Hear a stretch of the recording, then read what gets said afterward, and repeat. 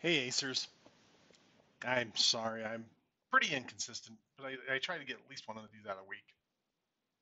Wanted to say hi, haven't forgotten you, and really, you guys are the main reason why I keep coming back. And I know that you're not too many just yet, and most of you are my older friends, and that's fine. But eventually, I'm going to have friends of all ages here, and yeah, you're my friends. I mean, I have friends that that's an interesting thing is friendship. There are people you don't know, acquaintances, and maybe people you say hi to are kind of somewhere in the middle there between people you don't know and acquaintances. Acquaintances are people you actually maybe meet and actually have a few words with. Like I wouldn't count James Spader as an acquaintance, but I met him once. Once he was a really nice guy. I met him in New York City on my mission. He was outside Prospect Park doing a movie called Curtain Call that was being filmed with Maggie Smith and Michael Caine. So that was pretty cool. Got to see him make an artificial rainstorm. That was really cool. I actually liked that a lot. Anyway, so those are kind of some of the people you know. Then from acquaintance to friend, there's another kind of spectrum and stretch there. And of course, the more you know somebody, the closer you get to them. And then from friend to bosom companion or bosom buddy, as Diana said, or Diana and Anne Shirley said in Anne of Green Gables. Yeah, I watched that as a kid, and I'll tell you, Megan follows you and what's her name? The girl that played Annie. You two are two of the biggest reasons why, up until I married my wife, I had the biggest crush on redheads like nobody's business. Redheads were my jam. I loved redheads. I still do. I still look at a redhead and I just kind of go, "That's a pretty lady." So I love good flowing red tresses, and my daughter didn't have them. That's okay. That's okay. That's just part of life. And I love my wife's dark hair. I love my wife's dark hair, and it's getting silver into it, and it's so beautiful. My wife is the most beautiful person in the whole world.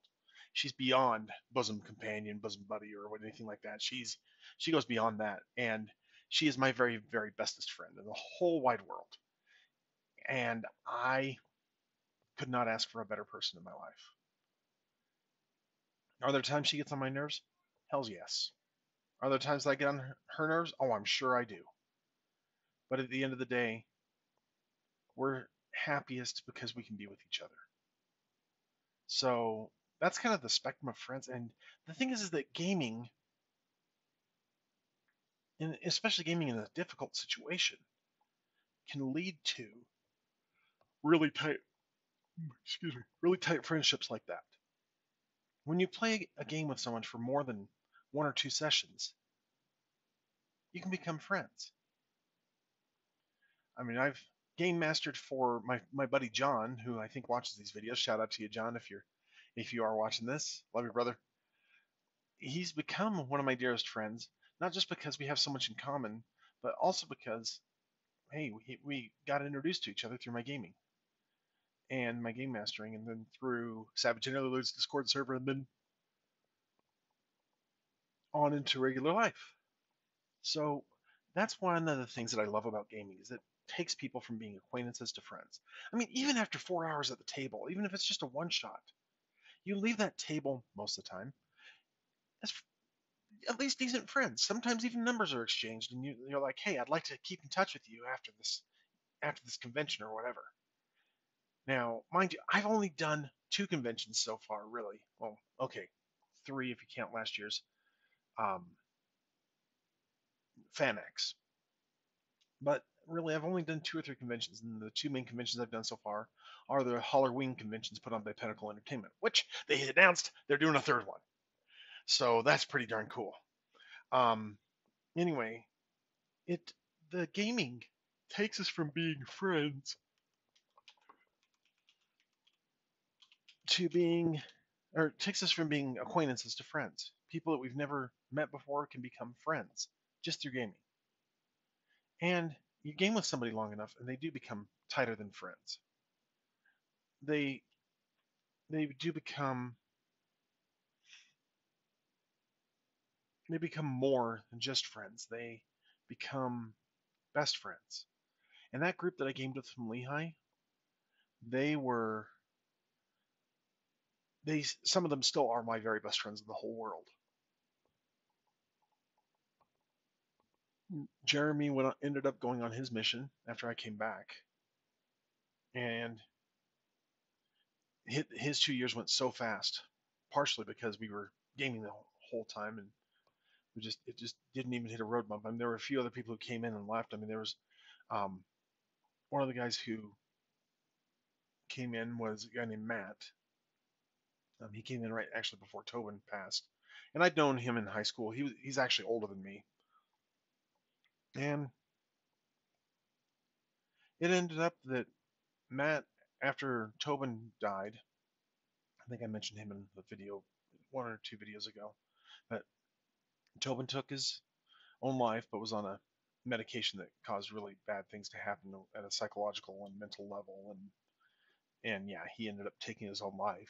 So, and if you're feeling like doing that, and you can't even gaming can't keep you from wanting to commit suicide, talk to somebody, talk to a professional, talk to somebody who can help you to process those feelings and emotions and thoughts. Therapy is okay. Therapy is absolutely okay. I've had some myself, especially after my wife almost died. Yeah, the very, very best friend in my whole world, she almost died of septic shock about 9 years ago. And that's a whole story for another time. But I'll tell you this much, it was creativity and gaming that got me through that. And faith. And that's something I will not shy away from. I won't change it for these YouTube channels or anything.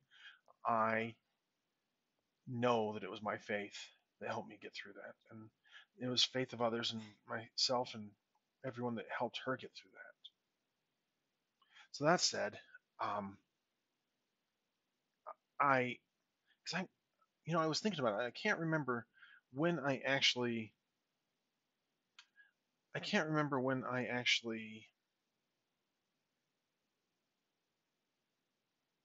found that time to go game with the guys at UVSC at the time, UVU. But I remember playing the mage game there, and that was a lot of fun. And those guys came to my farewell when I went on my mission, and not all of them were LDS, and so it was pretty cool. Um, I came back on my mission and got back together with a friend of mine with whom I'd done theater when I was like 13, 14, 15 years old. My mom had been involved in a community theater in the round there in Linden, Valley Center Playhouse. And one of the guys who became a friend of mine there was a guy who went to Pleasant Grove High School. His name was J.C. Carter, and J.C.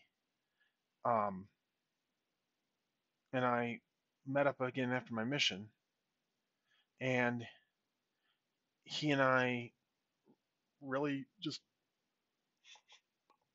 excuse me, one of those bad days. I'm tired. Anyway, JC and I met up after my mission, and we I think I went back and did a play or two at Valley Center or something, and somehow with him being one of my directors or something like that, he and I ended up hooking up to start playing role playing games, and then awesome enough, it was Mage the Ascension, and so I ended up getting involved with him and some other buddies from Pleasant Grove. I'd drive all the way down to Provo, and I would play for hours there every week. Um, that was really a lot of fun, and we played. He did something though with Mage that or kind of with the World of Darkness that made it even better.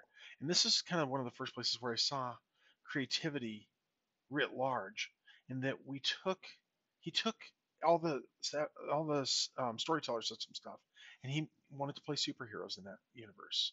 So he made Hero the Gifted, and he used some powers from Vampire the Masquerade, like celerity and things like that. And but he changed it so it didn't like require blood points and things like that. And then he took and made his own powers to fit this feeling for superheroes in this world of darkness. And we actually ended up going up against a mage. I had one of my favorite characters of all time, a character that I will absolutely love forever, and that is a character that um, his code name was Wraith, and he had been basically the short version of the story, and I should tell the whole story of him sometime because JC and I came up with it together, and it was about how he was a how he had been a Scottish kid who had been half German, and he'd gone to Germany and become a master brewer and wanted to be a brewer. Or his dad had. His dad had gone to Germany and married a German woman, become a master brewer, brought German brewing back to England, and their beer was the best. And then he had the master brewer had two sons, John, my character, and I can't remember his brother's name, but John and his brother. And John was being groomed to take over the brewery, and he didn't really want it. And they brought over his grandmother from Germany, and so he was kind of raised by her and his mother, and so he spoke fluent German as well as English. And the younger brother who wanted the brewery, he wasn't wasn't getting anywhere about getting the brewery. So when their father died and left John the brewery, and John Bruce Ferguson the third, nice good Scottish name. Um, anyway, John got the brewery and all the titles and lands and everything like that because just because he was the oldest, and then the younger brother got £1 million sterling. They'd made that much, and after the funeral, they swapped. They just changed sides, and each headed the other their own inheritance, and went away. John put his money into a Swiss bank and went out on his own and um, became a spy in Germany during World War One. And during that time, he performed admirably and was brought back to be. So I guess I'm telling you the whole story kind of here, or at least his background. He was brought back to be, um, or to be given a special award for his bravery as a spy in World War One for the king. And as the king was getting ready to pin the award to his chest, a a German spy who had swapped or ended up somehow in this award ceremony group, he tried to kill the king, and John who had been wandering around the streets of London, never actually been there before the war. He'd gone into a curiosity shop, an old shop that suddenly appears in the back alleys. Ooh, yeah, I love that trope. It's a great trope. And I should talk about tropes sometime. So I'm going to actually make a note to talk about tropes in another episode. I think I might have already mentioned TV tropes, but we're really going to talk about tropes.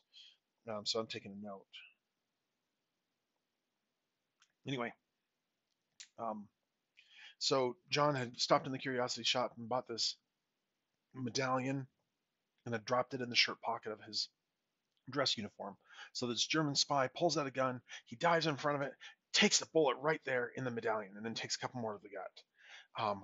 The king, in seeing John's bravery and saving his life, the king knights him right there and sends John off to the best hospital to be taken care of. They take the bullets out of his gut, but the medallion, it's got the dent in it, and he finds out that this medallion, it came out of something called the Black Pullet, and he goes around the world on Indiana Jones like quests through the 1920s as he finds out more and more about this Black Pullet thing, and then finally he gets it all put together, and he finds that the last section has spells in it, and he, like any good occultist at that point, he goes ahead and reads, and he gets the primers and everything, and he reads the spell after he translates it. It's a spell for immortality, but he screws it up. He screwed up. Instead of, he was supposed to join the soul to the body to make himself immortal, but he joined the body to the soul. He switched those two words, and so he made the body intangible, and he makes it so he doesn't age, and he's now immortal basically, but he's a ghost, a living ghost, and he fights in World War II. He fights against against the German side villains, and he gets actually killed. He sacrifices himself in the big final battle against a against this demonic evil thing that was called Holocaust, that was part of this whole thing, and the Holocaust demon thing destroyed him. It scattered his ashes, or it scattered his atoms, and he was placed with all of his gear, especially two 45 semi-automatics that he'd been given by some American superhero cohorts. He was part of the Lightbringers during the war. That was the name of their special superhero unit for the Allies, and they put what ghost ashes they could of him in his coffin, his lord's coffin, in his family crypt, and then he wakes up 50 years later in the 1990s, and the world has changed, and that's where I started my characters, with the world changed, and so he's a man out of play, kind of Captain America, but kind of my own spin on it, I guess. He was his powers were intangibility, and he could actually push himself through to become tangible, and anything that, like, he could shoot his ghost gun and it would solidify after leaving his aura, and also he could see auras and stuff like that, and he could actually eventually see into the darkness, the Umbra. So that was my character, and he was a lot of fun, and um, he's again one of those memorable characters. I mean, I struggled with him. He almost died. Well, he almost not died, but because he can't really die, but he almost got redusted a couple times during that adventure. And it was a really fun adventure. And those friends that I made while doing that, especially a couple of JC's friends from Pleasant Grove, Ryan and Ken Thorne, they became two of my best friends that I spent hours and hours and hours with afterwards. Not only would we game together, but we'd go shooting together, and we'd go see movies together. I mean, we went and saw Monsters Inc. with its opener of For the Birds. So it was the second Pixar movie. It was going to be really cool. And oh my goodness, I never laughed so hard in my life than with Pixar's For the Birds. And that's what gaming is for. I mean, just this last week, just to kind of catch you guys up, I last Tuesday we really didn't do any grown-up gaming because the grown-ups weren't really there, and that's fine. I only run the Tuesday grown-up game if there's enough grown-ups there to run it. If enough parents are still sticking around. Um, then Wednesday I ran. Let's see, what am I running? Oh, I'm running Disaster at Grand Atomica again. This time for my group at work. And then Thursday I went into Mythos and I ran Moon at the Edge of Oblivion. And I wasn't quite satisfied with my work there. It was good. It came out okay, and we were able to wrap the story up. But I wasn't quite able to. I wasn't quite able to do that. I didn't. I wasn't satisfied with the ending of it. So I'm going to try again. I'm going to maybe try and make some better pre-gens for it, that make pre-gens who specifically can interact with it, but also make some pre-gens who are going to like impulsively start shooting the spawn and get them into some fights. So that's going to be coming up next. So that was Thursday. So Wednesday I ran, Thursday I ran, Friday I went into the office and ran some more Disaster at Grand Atomica for a group there, including some guys from accounting and stuff like that. And on the whole, I always have like five, give or take, five people in the gaming room at work. Then Saturday, I didn't have any gaming. Was going to have some this Saturday, but deadline's hell on earth. But that didn't work out. And then Sunday, yesterday, I actually got to run or play my character, play a character I know I get to play once in a while. But I'm playing Crazy Harry Callahan. Yes, I mashed up two pop culture characters. And Crazy Harry is an explosives expert, but he's not an explosives expert as in can throw up a telekinetic shield and or telekinetically reach out and pick up bombs and stuff like that. But what I do is I'm a precognitic, or not precognitic, I have precognition, and I can actually see if cutting the red wire is a bad idea. So there's that, and we really actually had a really good coordinated effort and time there. Um, the first time we had some allied NPCs that GM kind of took away from me this time. Darn it! But we had all five of the team there, so it was a good time. I'm the combat engineer for the team, so I ended up throwing in flashbang grenades and smoke grenades. We were up against a werebear and a werecat, but the werecat got taken out really quick by our sniper or by our wetworks guy. So it was a lot of fun, and I played with John again. Hi, buddy, and my buddy Peter. Love you, buddy. You're awesome. And David, and then a couple of Peter's friends, Eric and Gary. So yeah, you guys are all awesome. I had a great time. I want to thank you, Peter, for running that game. I'm looking forward to the next session, and we're just having a great grand time. And I just want to also say that I'm having a great time with you guys here on the Ace channel. I'm going to rename it eventually once I figure out how to do that. And so there's still a lot about the computer side of stuff that I don't know. I've been messing around with computers since my dad brought home an 8088. No, actually, since my dad got that Commodore VIC-20 when I was a real little kid, like 80, 81, something like that. It had a cassette tape backup, and then he brought home the 8088. We had a thing of DOS 2.0, and we're using that floppy to boot up the. And this is something that you guys might not know. The reason why your hard disk on your computer, your hard drive, it starts at C drive, C colon, and this is the reason why is because originally the first floppy drive was the A drive. The second floppy drive, when we had two parallel floppy drives, and you had to switch between the two, I'd type in B colon enter, and that would transfer me from the A drive to the B drive. And then the C drive was the first hard-mounted disk inside the computer. And then that's why sometimes you'll have that split into two drives, so it'll be the C and the D drive at the same time. Or then you'll have an extra external hard drive, like I got a nifty Seagate one here that's 5 TB. That's my E drive. Or if you plug in a USB drive, that's an E drive sometimes, or an F drive, just depending on how many drives you have. But they always start at C with the hard drives because A and B drive are the floppy drives, if you ever get them.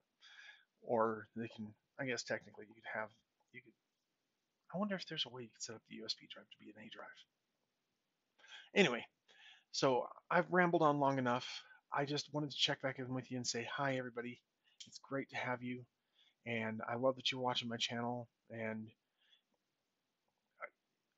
if I need to ask you to subscribe, then I guess I'm got a pretty crappy channel. But yeah, if you want to have your friends subscribe, send them over this way and have them click wherever that button is. It's probably down over there, I guess. Because it's cool and they can point right at it, and and that's where the button is. But I'm sure that I've not even pointed at it. It's somewhere down here, and um, don't even bother with the bell thing if you don't want to. I'm pretty game either way. But I would love to hear from you anytime with questions or thoughts or ideas. And this background in my gaming is going to give you an understanding as to why I think the way I do when I run games. So until next time, I love you guys. Thanks for being with me. And this is Mason Emerson reminding you to game for good. Thanks for being an ace.